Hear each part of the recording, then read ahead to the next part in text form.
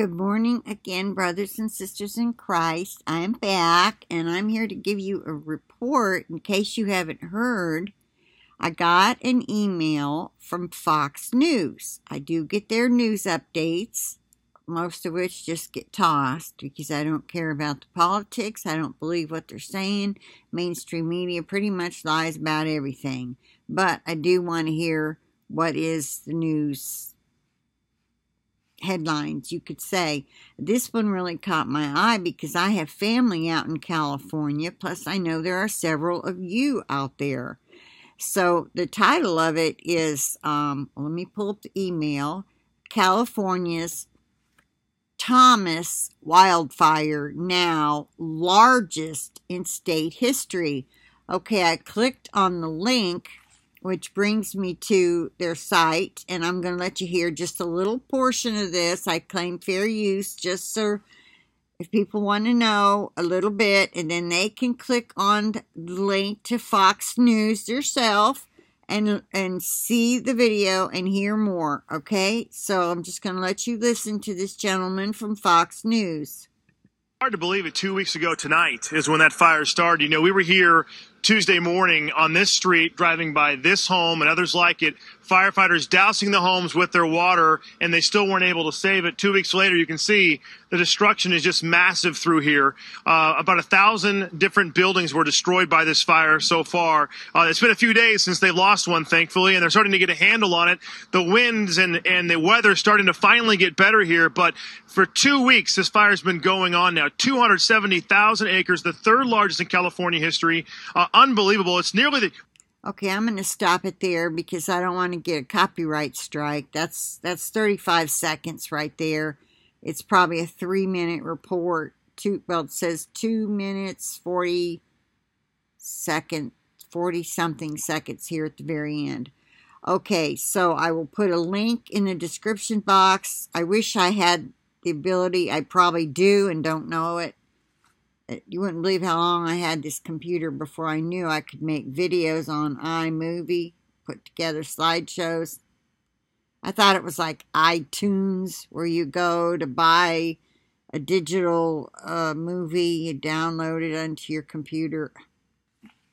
I never even checked it out. So I may have a program that does that, and I don't know it. So anyway, the point is, this is a huge fire. It's been going on too long. It is not normal. Nobody can tell me any of this stuff that is record-breaking all of a sudden is normal. Something is spreading it and something's causing it to stay bad. So it says the blaze known as Thomas Fire in Southern California is now the largest in the state's recorded history. Fire officials said Saturday evening. The Thomas Fire has scorched 273,400 acres, or about 427 square miles of coastal, foothills, and national forest.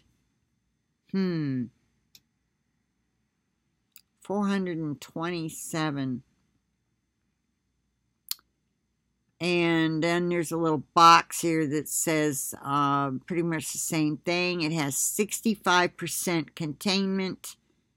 The record was previously held by the Cedar Fire that burned in San Diego County in October 2003 and burned 273,246 acres.